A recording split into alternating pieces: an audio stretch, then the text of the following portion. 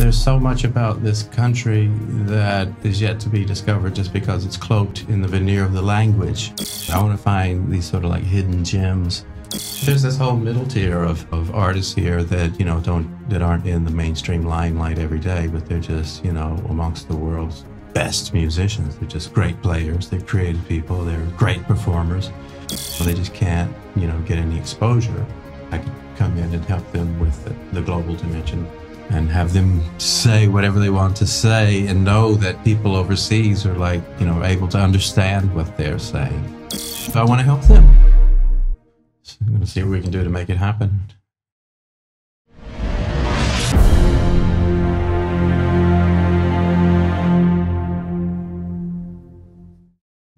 Being that diverse and doing that much various tasks and work for various companies, what made you decide to get to expand even further into the entertainment business? Well, it's I see a need, actually. I'm personally interested, and I just find it interesting, and I like being around musicians and artists. Being from Nashville, that was just sure part enough of growing up. Mm-hmm. But yes. I see a need. Right now, there is, millions of people all over the world that, can't get enough of Japan. It's not just the anime or the manga. It is the music. It's everything. And there's so much about this country that is yet to be discovered just because it's cloaked in the veneer of the language. Mm-hmm. Just information about it or about the people or about an act is just not available in English. And there's just no way to discover it. And so, I do corporate communications work. That's just basically simple communications in Japanese in English for Japanese companies. Mm-hmm. You can do the same thing for Japanese artists.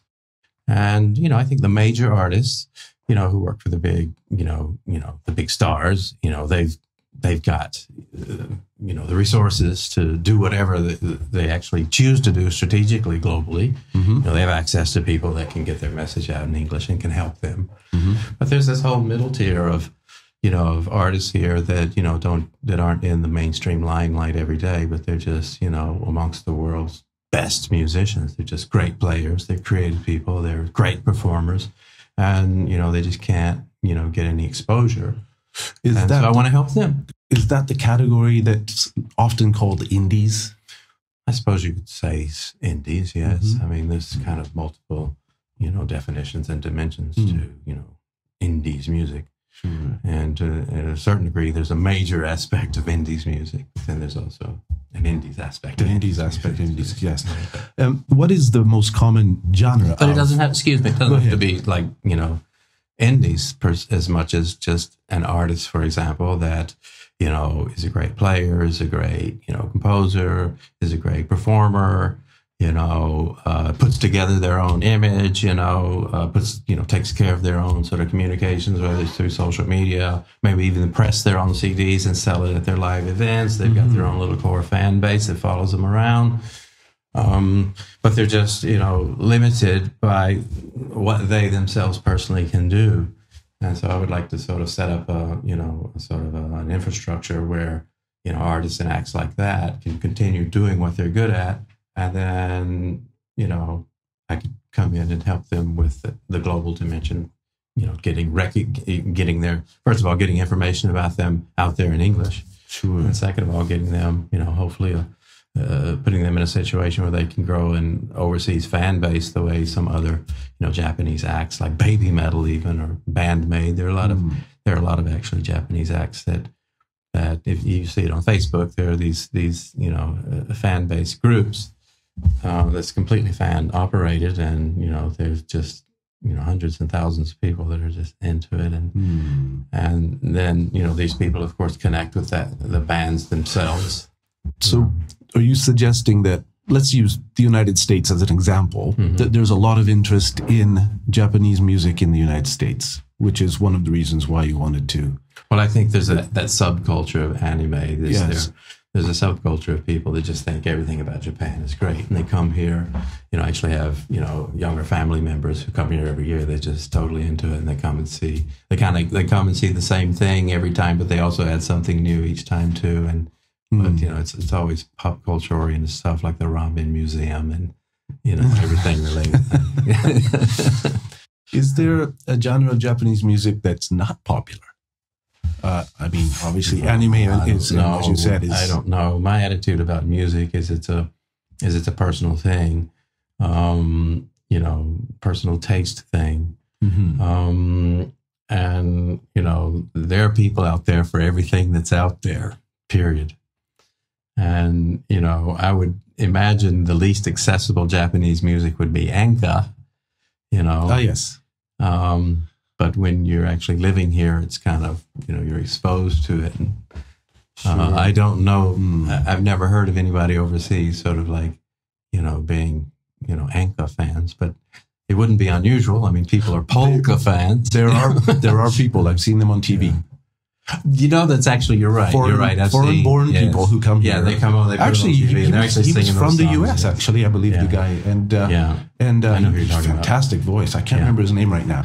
He's absolutely great, and he's enka pro, right up with the top peoples. Put out albums and everything like that. So you need to do some enka as well. Obviously, there's a market for it, or else he wouldn't be in it. But you know, speaking of, you know, just the personal taste aspect of music. You know, we live in an age where, you know, like in global music, there's a wide variety, certainly. But, you know, what is considered sort of the mainstream, I think, has always sort of been narrow, but it's more narrow now than really it's ever been. I think, yeah, a lot of the... If we just look at Japanese music, there's like the AKB48 phenomenon, yes, you know, and all the emulations of that, you know, that is what it is. You either like that or you don't, or you're indifferent to it. Sure. You know, if you're a jazz fan, you know, you're likely to be more of a very serious music listener, you know, at a technical level. Because it requires effort to actually appreciate, you know, and understand jazz, I think, you know. And there are other musics that are, you know, in that way as well. But, you know, the point I'm trying to make is I'm not so interested in those mainstream things that, you know, is already out there. I want to find these sort of like hidden gems. I see. That has something a little bit unusual and maybe unorthodox about it, but it's still accessible and not just like crazy off the wall or anything, but it's kind of like, whoa, that's different. And it's kind of like a little bit challenging even in some cases. So like, but I do want to help. I do want to help the musicians first and foremost because, you know, the average musician, you know, they're great and gifted and special, you know, just because they're a musician. And people like that, you know, often... you know, don't really have any acumen for the business side of it. And so they get taken advantage of and, you know, they don't make the money that they deserve to make from, you know, the art and the work that they do. It's very difficult to succeed, not just in music, but also in television, entertainment, or in comedy here in Japan, unless you have an office, a talent agency that works with you. So in a sense, Ubiq's new explorations into the world of entertainment production is going to be, in a way, like a talent agency or a record label that the people can rely on to help them get their stuff out there. Yeah. Well, I don't know that talent agency would be the right model, but we're talking to a record company in the United States based in Denver called Color Red, and they're coming into the Japanese market. And so it's likely we'll be tying up with them and helping each other in some way. And they, first and foremost, you know, it was started by, you know, a musician who, you know, was, you know, philosophically, you know, his headspace is the same as where I am. You know, it's like he could see that, you know, there's all these great musicians that all they just want to do is play. But they're not able to sort of like live by just playing, just because they don't have their music business, their business house in order. Sure. And they don't know how to get it in order. Right. You know, they don't have their publishing in order. You know, even simple things, that's just the basic thing every musician should have taken care of. It's, you know, it's complex and not so easy to deal with, you know. It requires lawyers and, you know, all kinds of, you know, layers that don't really mix well with, you know, the creativity of making music. Right. So Color Red is really basically established to, help, basically be a haven for artists to come in. They've built a studio, and so people can come in and like play and record, and they just basically record live in the studio and put out records, and they've put out dozens of records so far. And they want to grow, and they want to get involved in like every type of, genre of music. And again, it just comes back around to what I was, the original point I was trying to make is, people like what they like. And, as a small sort of enterprise, wanting to help, musicians, I just want to focus on sort of things that I can really relate to, the type of music that, really gets me stirred up and going, and not just music for music's sake, to be honest. Sure. You were also a guitar player. In my younger days, yeah. So I was in a band, and yeah. And I was more into like harder, edgier music, industrial type, darker music. Darker music. Yeah. I wonder how that works. You mean metal? That's one of one of many dark things. One of many dark things. Yeah. You, with your this new sort of enterprise into the entertainment music industry, is Ubiq basically going to be outbound, or is there also an inbound component? It's both. Yes. We're looking at, as I say, sort of the common theme is something like unusual, unorthodox, but still accessible. And we're interested in Japanese acts, and we're also interested in foreign acts. We're based here, so the most important thing is, what we can do for Japanese acts going abroad.